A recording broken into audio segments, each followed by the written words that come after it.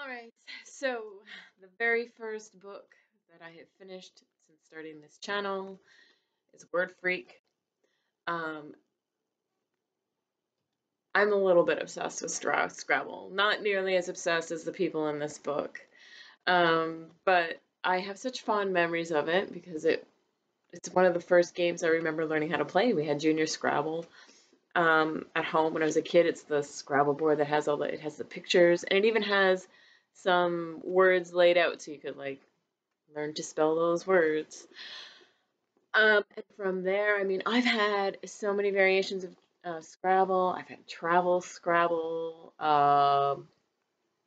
At the lake, we have a deluxe Scrabble that turns on the table, and it's just a game that has been a big part of my life.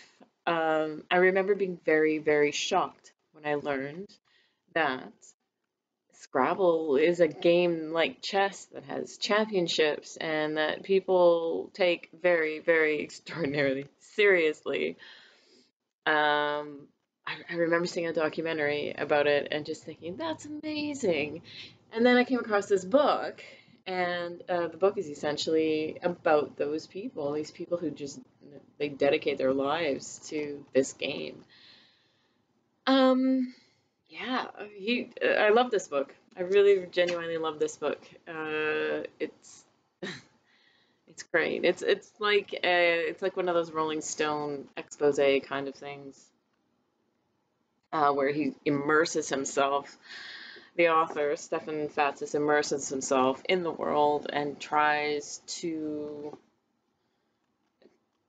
go. I think his beginning rating is like in the 700s, and he tries to get all the way up to qualify to play in the first division for the Nationals. I love the characters in this book. The people that he meets, they're so eccentric, just misfits, and um, I I I really enjoyed reading about them and learning about them. Things that surprised me in the book were he talks a lot about the testosterone and how that plays into the competitiveness in the game.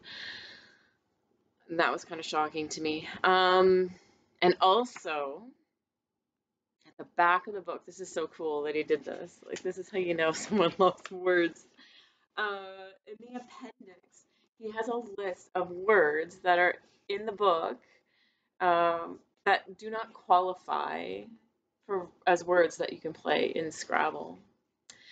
And I'm kind of shocked. Like some of these words seem to me like words I would play in a Scrabble game, like overpacked or piercings or um, unenjoyable to me. And I would never challenge the word unenjoyable in a Scrabble game, but there you go. For some reason, it doesn't. It's not a playable word. I want to go back and look into that at another time. I'm not feeling so hot today. I actually have a bit of a migraine, and I need to go pack for my trip tomorrow. So today is not the day I'm going to research that, but that is something I want to go back and look into. Um, yeah, really enjoyed this book. Highly recommend it. Yeah, I'd give it 4 cups of tea.